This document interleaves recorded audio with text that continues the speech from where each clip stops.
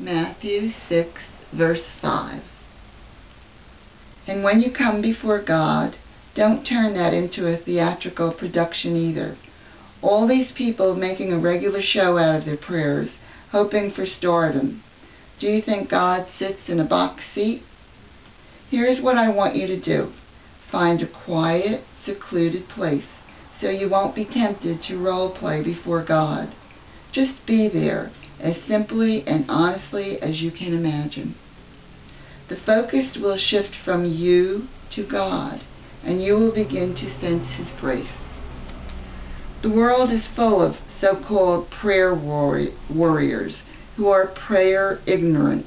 They're full of formulas and programs and advice, peddling techniques for getting what you want from God.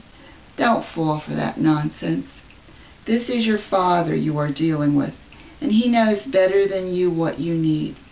With a God like this loving you, you can pray very simply like this.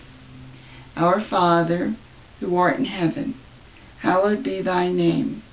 Thy kingdom come, thy will be done, on earth as it is in heaven. Give us this day our daily bread, and forgive us our trespasses, as we forgive those who trespass against us. And lead us not into temptation, but deliver us from evil. For thine is the kingdom, and the power, and the glory forever. Amen.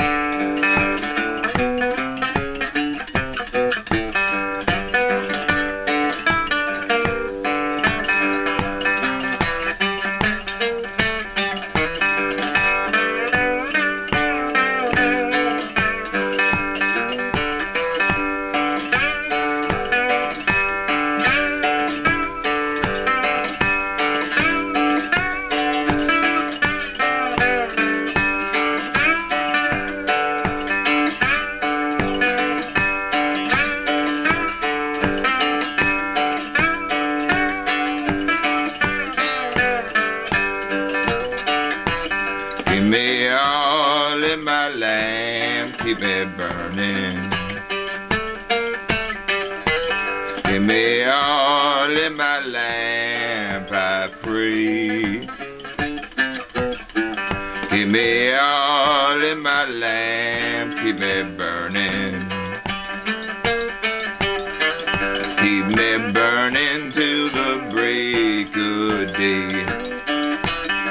Sing Hosanna, sing Hosanna, sing Hosanna to the King of Kings. Hey.